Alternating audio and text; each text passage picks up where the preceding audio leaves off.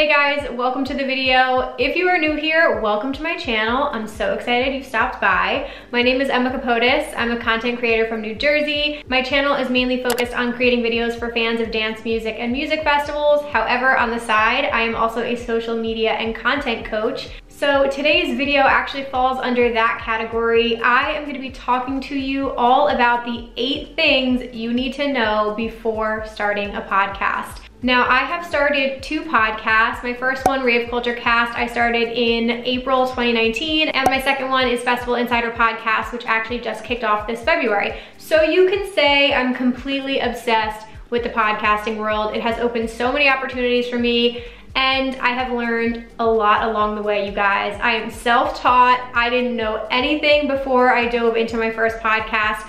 So now I'm coming at you guys with some things you need to know. So the number one thing I will say that you should know before diving into starting a podcast is you should invest in a microphone or something that's gonna give you high quality audio.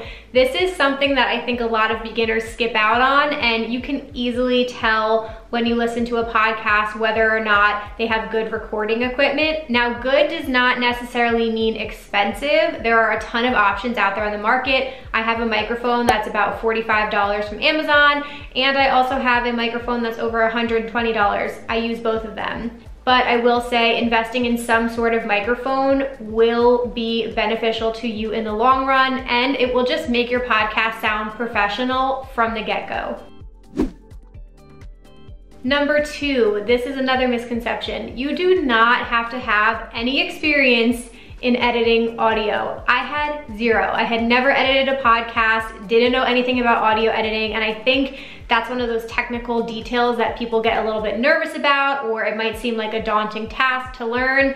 Let me tell you, YouTube is a beautiful thing, you guys. You can learn the basic editing techniques that you need to know on programs like Audacity or Adobe Audition or even GarageBand, which will help you to edit your podcast with only like a couple little tweaks, and it will make it sound incredible. Leave me a comment down below if the technical aspects of creating a podcast is what's holding you back from starting, because I can tell you, you will learn along the way. The number 3 thing you should know before starting a podcast is that planning is everything. I feel like on the outside looking in, it might seem really simple, right? You plug in your microphone, you sit down, you start talking, easy peasy, no problem, you edit it, you put it up. Wrong. Planning is everything when it comes to creating a podcast. It's really difficult to actually sit down and record a solo episode and talk for 45 minutes to an hour with absolutely no plan or script or outline. If you want to piece together a more professional sounding episode, a key component is how well you've prepared before you even hit record. So what I like to do is pre-plan my episodes a couple in advance so I always know what's coming up. This will be really helpful. For example, if you collect submissions for upcoming episodes, so you need to leave time to get emails or feedback to come in. It's also really important if you are scheduling interviews. You need to give enough time to schedule those in advance.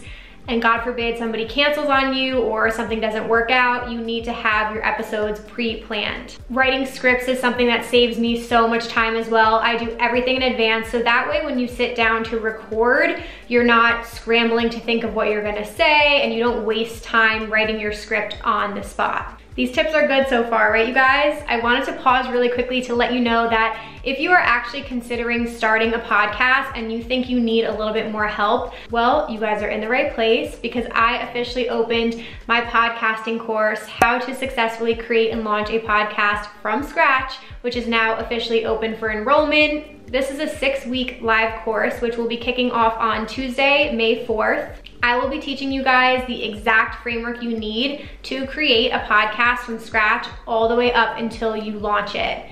So if you have any questions about how to pick a topic, how to find a name, branding, what recording equipment you should be using, what hosting services, how to edit, how to promote it, All of that will be covered inside this 6-week course. I will be coaching you every single week, and we will have a community group chat, so you will have support from other course members. There will be a link down below in the description box to register, and enrollment will officially close for this course on Friday, April 30th. So I hope to see you guys in there. It will definitely be worth the investment, and it is my personal mission to help you finally launch your podcast. All right, let's get right back into it.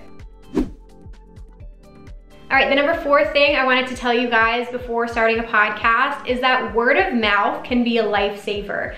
You do not need to run all of these crazy ads and pay to promote your podcast, especially as you are starting out. I have organically grown my podcast, and let me just tell you, if you can build a community around whatever it is that you're talking about, that can take you so far and can open so many different doors for you. If you continue to deliver value each and every week, which means you're posting consistently, and you make your audience feel included, so you can do different shout outs, you can create a Facebook group or a Discord, anything that will make your audience feel like they're a part of the podcast with you will help you spread the word of your podcast. It's also definitely worth mentioning that you should make your podcast super shareable. So consider starting social media pages, cut up clips, do audiograms, whatever it may be that will spread the word of your podcast online.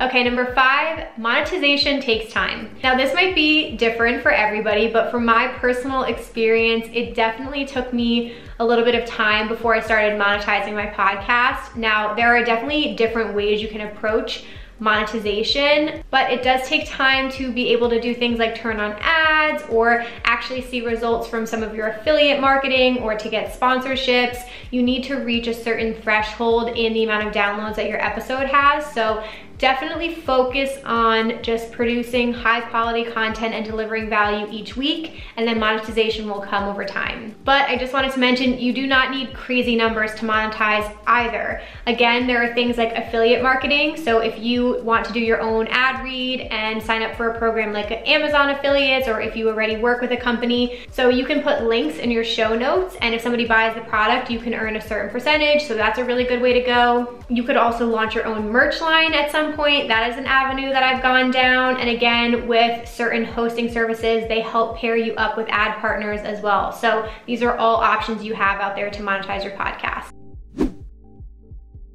Okay, the number 6 thing you should know before starting a podcast, interviewing can be an extremely rewarding process. Now, you might be thinking, I don't want to do interviews at all. I want to do a solo podcast. I'm not interested in having people on. That is sort of how I approached my first podcast. However, throughout this whole process, I have learned that having guests on and interviewing people completely changes the game for you. Who can relate to this? Does the idea of interviewing somebody, whether over the phone or on a video call, totally freak you out or overwhelm you? If it does, let me just give you a couple reasons here why you should reconsider that. 1, it helps you fill the time. Again, until you sit down to record a solo episode, you realize how hard it is to fill up a certain amount of time. So having another guest on there definitely helps fill that time. Plus the added energy you get from, bouncing back and forth and having another person there to chat with, I feel like really adds to the podcast and makes it more interesting and exciting. Number 2, you can network and meet so many people. So if you are using your podcast as a way to get your name out there in your industry, maybe to get a job, to network, having guests on is like top tier. I'm telling you guys, it is so good. It will open so many doors for you. It's a really great way to meet other people. Plus, you could potentially start interviewing people that you've only ever dreamed of. I've had that experience interviewing certain electronic music artists on my podcast that I had no idea I would ever be able to reach. My podcast has allowed me to do that. Number 3, consider having guests on because it helps with your organic reach as well. It really is a win-win situation because if you have a guest on, they're clearly there to just have a conversation, but also to promote something, so it helps them, but it helps you in return for all those reasons I mentioned. Plus, if they share the podcast and they have a bigger platform than you, that introduces your content to a whole new audience. And the last thing I'll say about interviewing that you should consider for your podcast is that it improves your skills tenfold. So interviewing has helped me in so many different ways. I feel like it's helped my confidence, it's helped me think on my feet, it's improved my speaking and listening skills. It's made me become more observant. It's made me become a better researcher because I have to do all of this in-depth research to come up with questions for the guests that I have on my podcast. So really, interviewing people on your podcast can do so many amazing things for you. It's just something to consider before you get started. Okay, we're almost there. Number 7, consistency is key. I preach this as a social media coach across all of my platforms, but with podcasting, this really, really rings true. How many times have you seen a podcast where you listen and then all of a sudden they stop posting, or they take a couple weeks off, or they get really inconsistent? It definitely falls off your radar because there are so many other podcasters out there who are delivering content every single week. A lot of people can't keep up with the time commitment. And again, if you pre-plan, if you get ahead, you won't have an issue falling behind because you will always have stuff recorded in advance. So that can definitely help you keep consistent.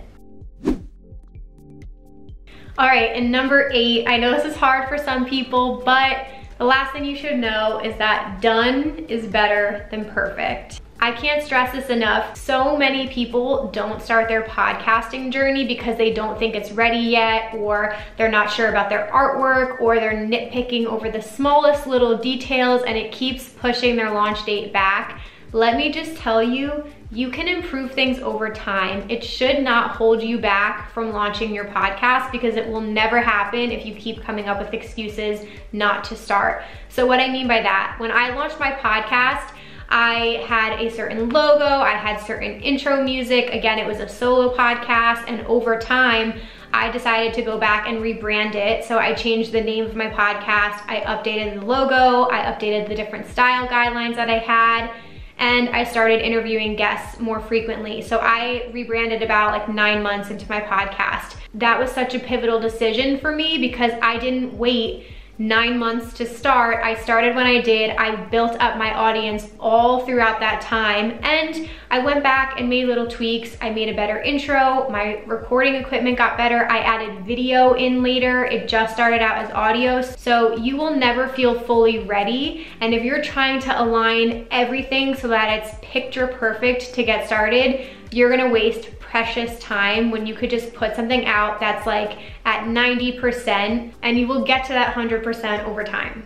The best part about podcasting is getting your message out there, interacting with new audiences, reaching people around the world. Why would you wanna wait to make that happen, guys? You could start now and improve it as you go. All right, you guys, I hope you are feeling a sense of relief. Those are 8 things you should know before diving into the podcasting world. Again, if you guys enjoyed this and you found a lot of value in it, this is just scratching the surface of some of the things I want to share with you inside my podcasting course, how to successfully create and launch a podcast from scratch.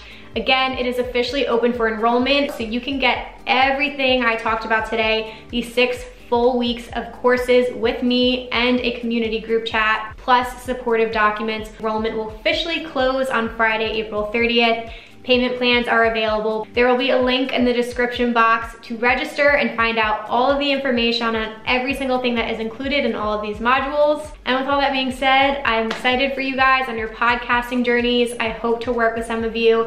If you have any questions at all, please leave them down below in the comments. And if you guys enjoyed this, please give it a thumbs up. It lets me know you want to see more podcasting content. And with all that being said, thanks for watching this video, and I will see you in my next one. Bye, guys.